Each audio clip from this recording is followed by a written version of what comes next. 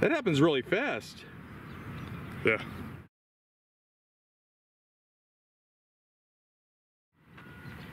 All right, TAOFLEDER folks, I'm your guest star for the moment, Othais from C&Rsenal, and because we happen to come out here to see Tao, and I know how much he likes mass accelerators, I brought the most interesting one that I could find on the wall back at home. This particular firearm is actually very simple. It's a single shot, single action, break open shotgun. What's happened on the other side is a little bit weirder than that. This is the Alofs repeating system.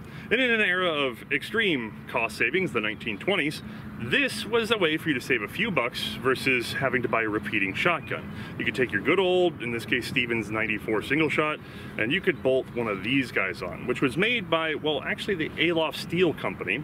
The gentleman owning the place realized that since he was already working with sheet steel, he could just roll it up, add some springs in a very complicated fashion, and develop a system that would allow you, on ejection of a spent casing, to trip a lever and feed your next round. Closing the gun will ready the thing for fire. Being a single action, you still have to manually cock, which makes this kind of weird overall. But let's get a closer look.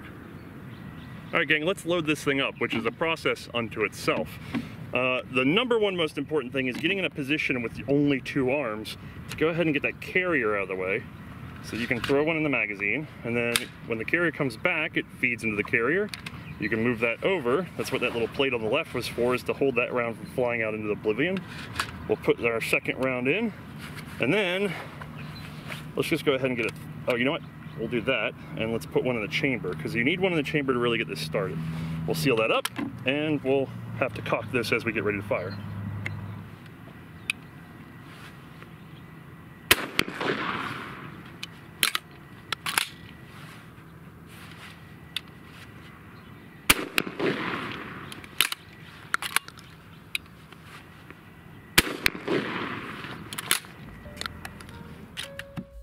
Using the Chronos high-speed camera, we're going to give you a better idea of how this very unusual system works.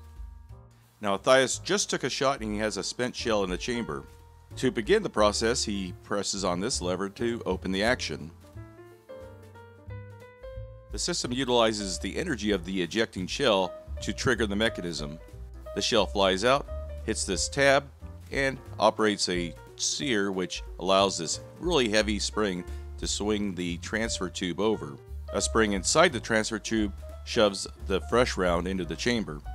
Now all he has to do is close the action back up to reset the entire system. However, it does take a little bit more effort to fight against that big torsion spring on that transfer tube, or carrier as Othais calls it. Once the action is completely closed and everything's lined up, a spring inside the magazine tube feeds another shell into the transfer tube. It's a really fascinating bit of engineering and probably saves a little bit of time where you normally have to grab the shell and chamber it manually.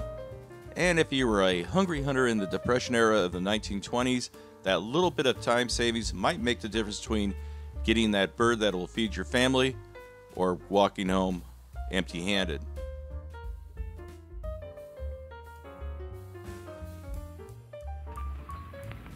All right, deceptively complex, but functional, and at least a way to save a couple of bucks. I hope you guys enjoyed this content. As always, subscribe to TAOFLEDERMAUS if you'd like to see more like this, and if you're into the old historical stuff, come see us on C&Rsenal. Have a good one.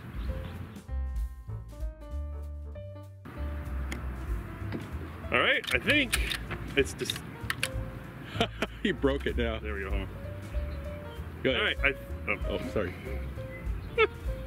In the Depression era, you would save every dollar you could, and instead of spending $10, let's say, on a repeating shotgun, you could spend $6 on a single shot, and another $2 on something like this. Although, I'll put the actual videos up in just a second. Or, videos, damn. I got through all that and I said the wrong thing.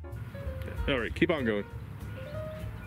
All right, TAOFLEDER folks, what? Yeah, just try to keep it in frame. Sure, you let me know if I come out. Yeah, go ahead. No, it's not going to eject. Hold on. And The ejector not working? Not sure what happened there. 1 second. Oh, is it the shell stuck in there? Maybe 1 second. It's like a shell stuck. The extractor? No, the extractor's there. It's just not auto eject. Probably the most awkward part is finding a way to hold that so that you can shove around in. Let her back forward. And it's gonna overfeed in the carrier because I bought it. Let's do that again. Oh wait, stop. We've got more videos coming up with Othais and Mae. I hope you enjoyed the video. Thanks for watching.